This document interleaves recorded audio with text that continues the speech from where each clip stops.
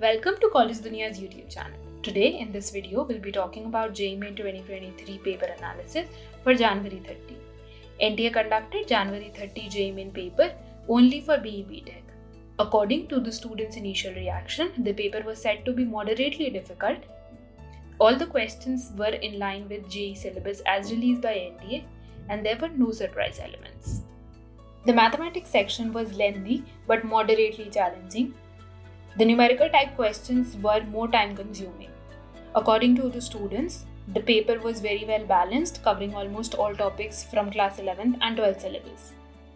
Topics that had the highest weightage in mathematics section included coordinate geometry, algebra, parabola, ellipse, definite integrals, differential equations, 3D geometry, binomial theorem, and complex numbers.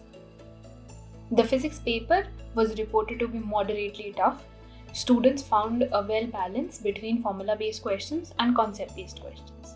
Topics such as kinematics, current electricity, AC circuits, ray optics had the highest weightage in the exam. Coming on to chemistry, JEE Main 2023 January 30 chemistry question paper was reported to be easy to moderate in terms of overall difficulty.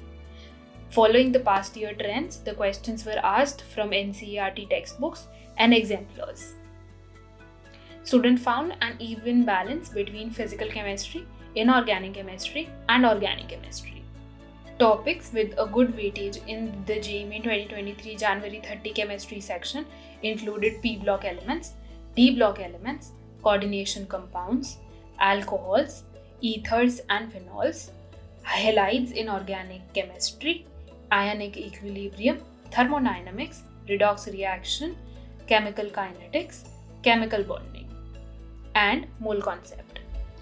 The candidates who are supposed to appear for the exam on January 31 and February 1 can use this paper analysis and the memory-based questions available on our website to get a better insight on the type of questions being asked, the overall difficulty, and the topics with the highest weightage.